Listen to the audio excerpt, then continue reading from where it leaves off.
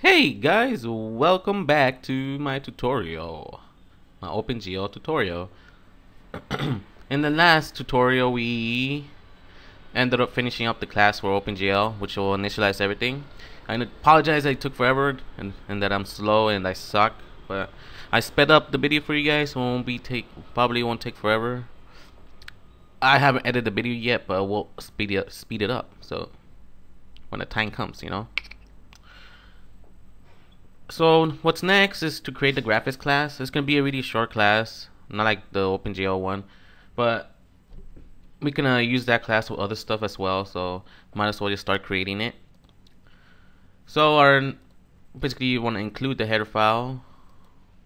So create a new class, make sure it's a header file, and we can call it graphics.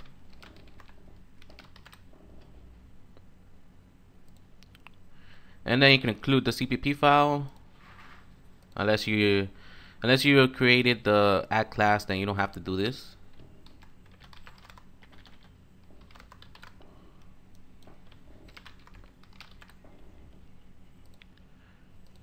So we're gonna create our in-depth thing is to make sure we don't get errors or anything like that.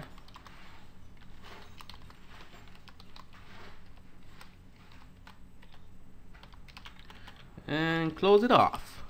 If you spell it correctly, it will turn blue, as it should. So we can include the OGL class,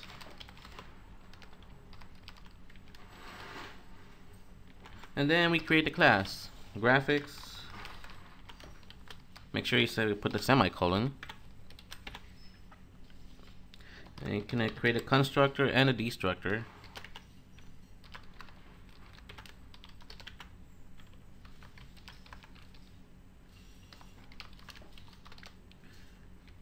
Then we're going to create our functions, which could be really simple functions. So this function will initialize OpenGL and the extensions for it. So you could call it bool, not with 2 O's, not 3. You could call it initialize OGL. And we can pass in an HWND here. Our next class, we have another initialize class function, which will just initialize our graphics class. You'll find out in the future why we need 2 different initializers. You'll see why. This initializer will just initialize the graphics for this class. Since it's gonna be how can you call it? Oh, never mind what I said. It's just gonna initialize our graphics class and all this stuff it's gonna need, and this will initialize OGL.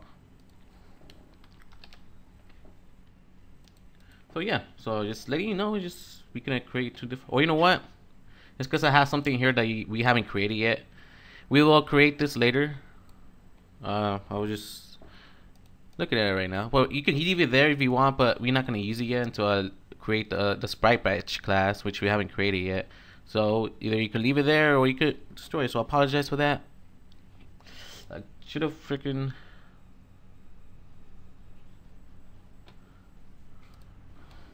I should have, you know. Look at this bit. I should have. I can't even talk today. You know what, I'll just continue. So our next function that we can create will be our begin scene. So it'll be easier for us, so we don't have to call like OGL. Call graphics and then get OGL and then begin scene. So this is gonna be a begin scene. We also gonna have an end scene. So for blue and green, and make sure the last one you put the alpha one. The other function, like I said earlier, of course, is going to be the end scene.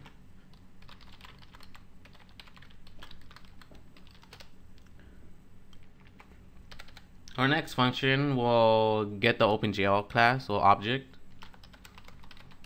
Oh, you know, one thing, thinking about getting our OpenGL stuff, and the other one I forgot to actually set and get the HW classes. Functions. I did not create it in the last video, but I'm pretty sure it was self-explanatory anyways if I didn't create it. But anyways, here they are. It's simple. Just set it and then return it for those functions. So I'm just letting you guys know that I did it already, in case you haven't.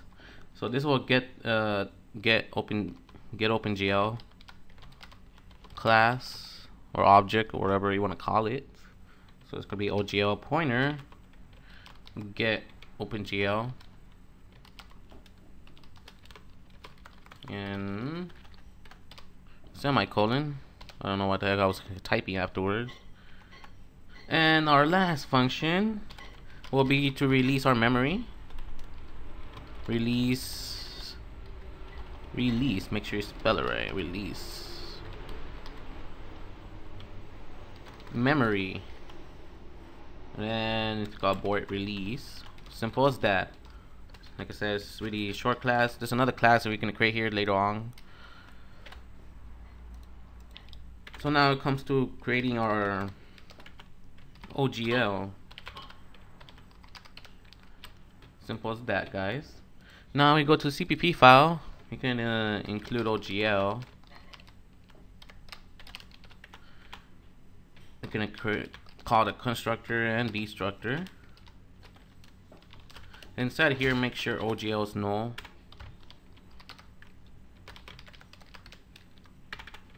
And OGL and call the constructor. Make sure it's a constructor, because oh, what am I thinking?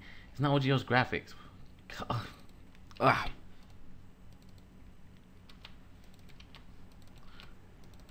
What am I thinking of OGL? See, guys, you guys gotta help me out here. What am I doing? Alrighty. Anyways, we'll have our boolean that will initialize OGL.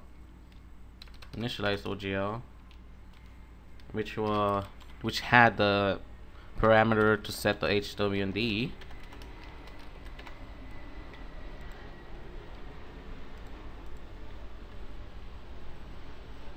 And we're gonna make sure MOGL. If we haven't created a memory for this, it's not initialized yet.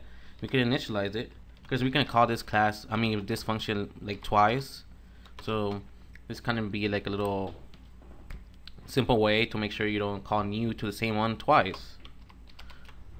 You'd be like, what the heck am I talking about? You'll find out later once I create my other class. So if it's not initialized yet, then you initialize it, and then you can be OGL, and we can set the HW and D.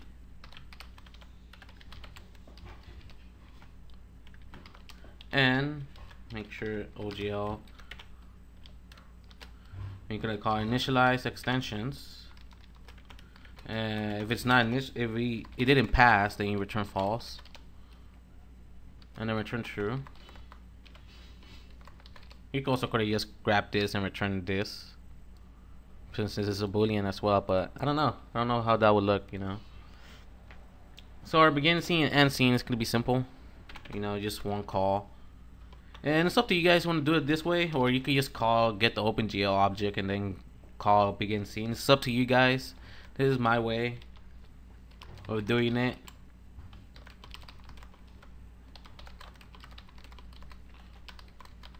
So you don't have to follow exactly what I do. Just make sure you keep up and you don't get lost on what I'm doing. If you're still looking at this tutorial, you know.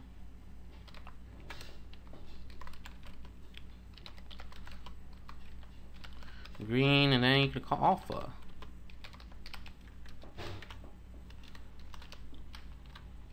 And there's something I forgot to do here. I forgot to do that. So end scene for OpenGL.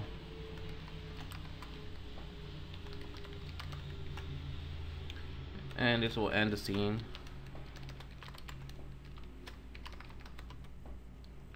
Float. What am I doing? Yeah, no, what am I doing? And then you could OGL and scene. Like I said, you don't have to create these two classes. I can see why you don't have to create it. But I don't know. I'm just weird that way. You don't have to follow it my way. So this function will begin the scene for OpenGL. And this will initialize OpenGL.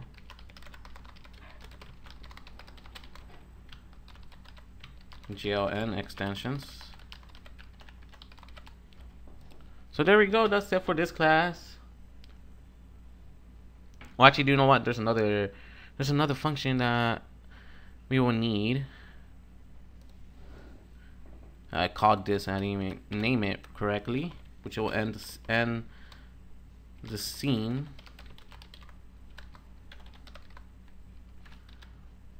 There's one last class that we can create.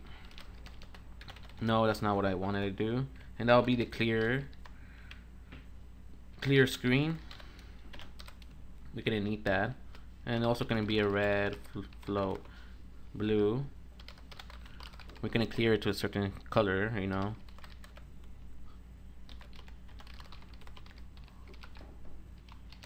Give me a second. Let me see what the other begin scene is doing. Is it doing? Yeah, it's already doing this. You don't need that. Never mind. That's because I thought it was only calling this function, but we also have this in here. So never mind. We don't need that class. I apologize. I may cut this, or maybe I'll leave it on. I don't know. I'm just weirdo. I apologize for being. I may be making mistakes and everything. So yeah, that's it for our graphics class. Once we have our graphics class, let's see what. Figure out what class we should create next.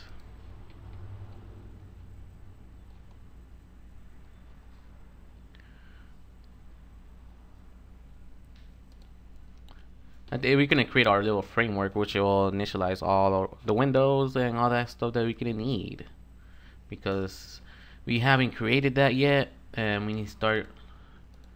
We gotta start, you know,